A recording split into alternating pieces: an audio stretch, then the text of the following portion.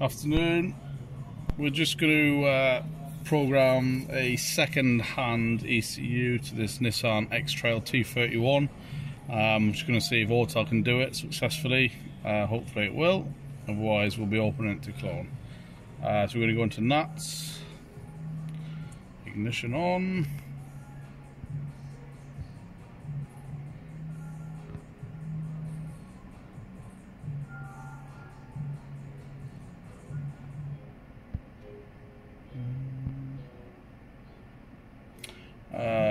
After replacing, replaced ECM used part.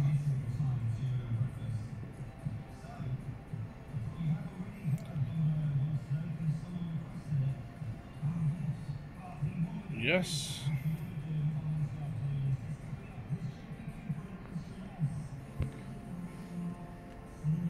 Key out.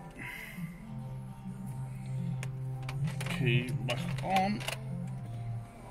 Sure it blinks 5 times. That's 5 times. Off and wait for 3 seconds.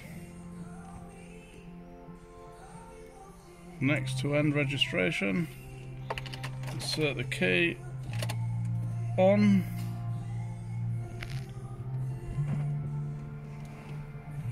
Switch it off and wait for 3 seconds. Check. Is that blinking?